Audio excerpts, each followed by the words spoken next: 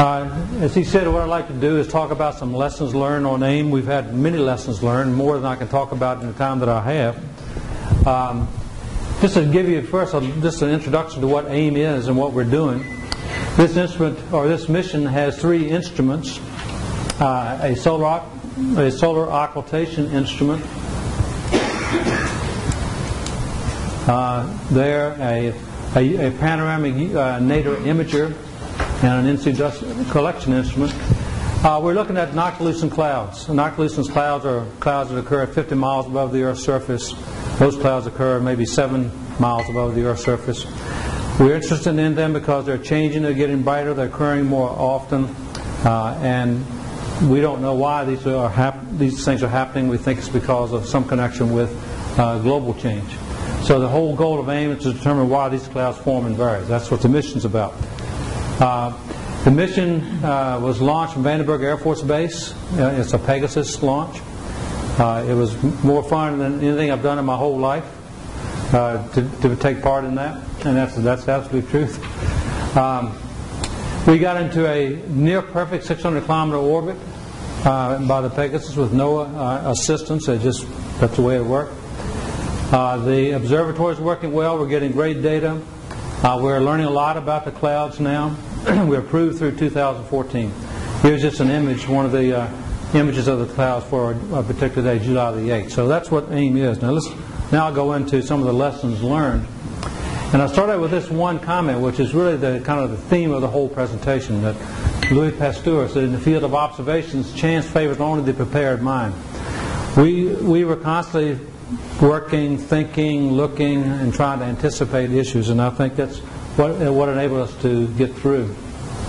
So the first couple of things, the first lessons that we were dealing with were evolving technical requirements, changing Pegasus loads, and then evolving managerial requirements, which were reviews.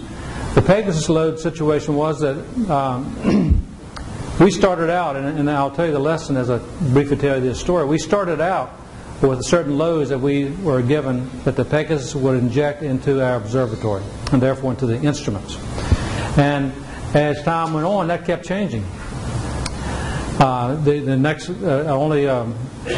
about 2 or 3 months into the program, we got some new numbers that were higher. The first time we got it, we said, well, we can handle that. We're going to just design an isolation system to protect the instrument.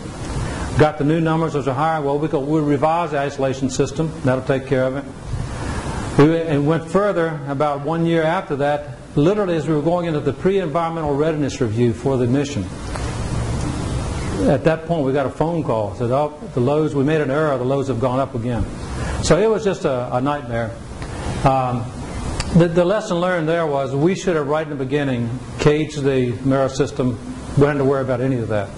And it would have been a little more expensive, a little more time, but that would have been the right thing to do. So that's how we dealt with that. We had, in an 18-month period, we had to deal with 50 reviews. Now, some of these reviews were like peer reviews and those kinds of things, but none of the reviews ended up being informal reviews. They were all reviews we had to put action items in and had to respond to them and all that. So the only thing we could do to deal with that was we negotiated and talked with a very helpful project office, Explorer's project office, and we got a cost cap change because of these are things we had not planned on and were imposed upon us. Okay, so that's the first lessons. Now let's flip past 7. Yeah, okay. So then the next one, the third one, and really a hard lesson, is the one I'm talking about here. Be prepared to deal with unforeseen requirements that appear late in the program. And in our case, it could severely threaten schedule. And what I'm talking about here is that we started out when the AIM mission, and the way the AO was written, the way we responded was, it's a PI-determined parts program, mission safety assurance. But as we started getting into the mission, and as things started happening in the agency, like the Columbia accident, for example, then that all started to change, and we started having a full-up parts program imposed on us. We didn't get any cost relief from that. We worked the problem with the project office the best we could, but the issue was... I'm sorry. The issue was that this came after long lead procurements of the spacecraft parts had already occurred. And it resulted in some very significant discussions and review at the highest levels of NASA just prior to launch. It held up the observatory ship into the launch site for several days, and there's a story I want to tell you about that. We had the observatory packed up in the van, ready to go to Vandenberg Air Force Base where the launch occurred. On a Friday, I got a call from Mike Miscavige, who was then the Deputy Director of Goddard at the time. Wanted to know if I could come to a meeting with the Goddard Management Council on Sunday afternoon. I said, sure, that'd be fine. I'll be up there. It's a 3-hour drive, so I'll be there. And so Orlando was there, so he remembers this meeting very well. And it was all about parts. And the project office had been working very hard with us to try to retire all the parts issues that we had. There was destructive testing was done wherever you could, and then the rest had to be done by analysis. And the issue was, at this point in time, as I remember, there was about 7 parts that were still in question where the analysis hadn't been completed. We were ready to go to the launch site. As I say, the observatory had been packed. And so the whole discussion on that meeting with the Goddard Management Council was, should we ship this observatory or not? So it was long discussions about it. Goddard experts were there. Everyone did a great job. And at the end of the discussion, which was about, as I remember, about a 3-hour discussion, Mike Miscavige asked all the people to comment, and he went around the room, and everybody, and I was the last one around the table, and he came to me last. Every one of the members of the Goddard Management Council said, don't ship. And then he asked me, what is my position? What do you think I said? I said, ship. That's exactly right. I said, ship. Because my vote, I was only one out of many, so that was a decision. And of course, the Goddard Management Council, and they had technical authority, but also programmatic authority. And they acknowledge that if the program said it's shipped, and that's also a consistent, it's okay. So we got on the phone with Mike did with Colleen Hartman, who was acting AA at the time, and Ed Weiler, who was the director of Goddard at that time. Told them all the reasons, and that's the way it remained. I went back to my hotel room. I was very troubled by the whole thing. I then wrote down, there's only order of 11 reasons why I thought we should ship it. At 11 o'clock that night, I sent an email to Ed Weiler. 15 minutes later, he came back with an email, and I had it on his BlackBerry while he was sitting there or something. And he said, okay, these new wrinkles, we should look at this some more, and we'll get back. And so that kind of started the ball rolling. The next day I was riding home, and I called Vicki Ellsburn, who was the program executive at that time.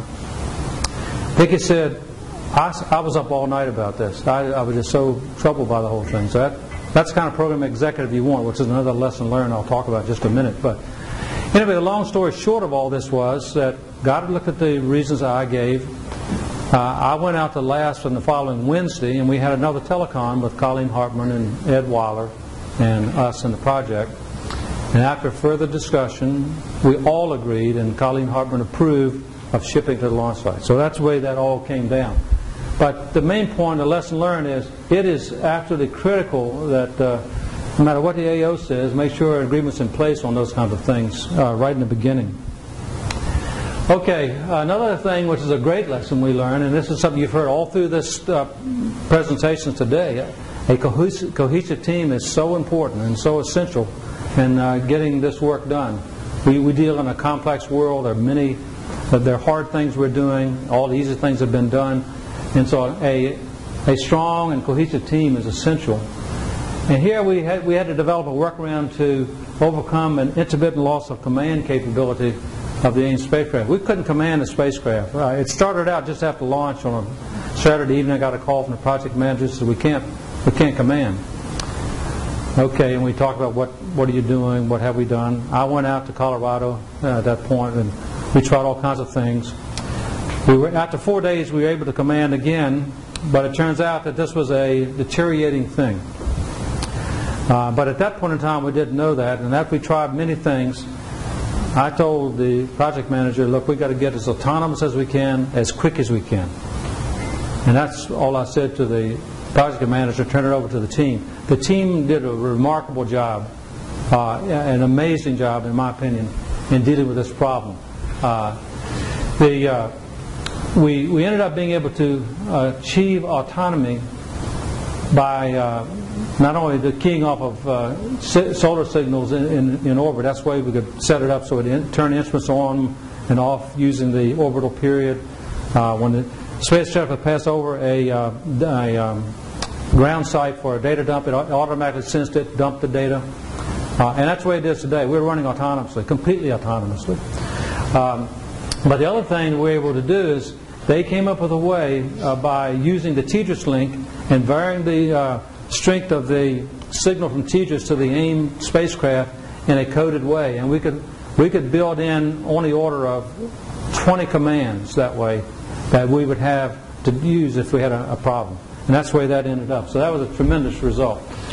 Okay, the next thing I want to talk about is just the relationship between the project team and various members of the team. And I really want to talk about this upper part of this box here, just for this part of this talk. This is what you saw from Pat McCormick earlier today, and now I just want to come back to it. I want to first talk about the PI, the mission manager, and the project scientist. How critical that absolutely is. And I will tell you that we have Joe Dizio here in the audience working with the Explorer's office. Joe was the acting head of that office at that time. Herb Middleman is also here, was there. We worked so closely together that we became a team. And again, I think it's so important. These are not adversaries. These are indeed people who want to get this job done just as much as I wanted to get the job done. And we worked together very closely on that. In the same way with the project scientist. Hans Meyer was a project scientist at the time, and all he could do was just help. I might also mention that the mission manager at the time, while we were selling this mission, he would come to our meetings, and while we were dealing with problems, when the meeting was over, he had an action plan already written. Why don't you consider this? He said, look at this. And he was just a tremendous help. And so it just worked in a marvelous way.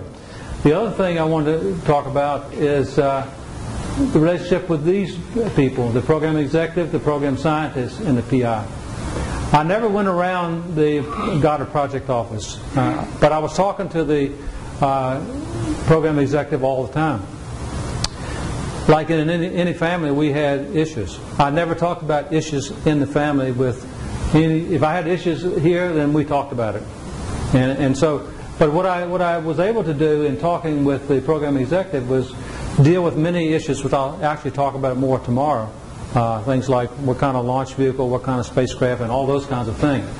The program scientist was Mary Ballard. Mary was so supportive and helpful all throughout the development of the mission.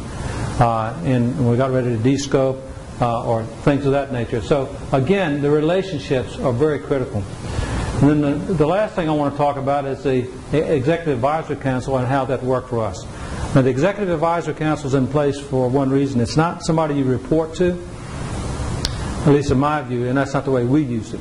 It's an organization, it's a group of people. And in that case, the Executive Advisory Council consisted of the head of the Space Dynamics Laboratory, Mike Pavich, the head of the Laboratory for Atmospheric and Space Physics at Colorado, who was Dan Baker, and also the Vice President responsible for Orbital Sciences, who was Jack Danko at the time. That was the Executive Advisory Council, myself, and the PM was there to support me.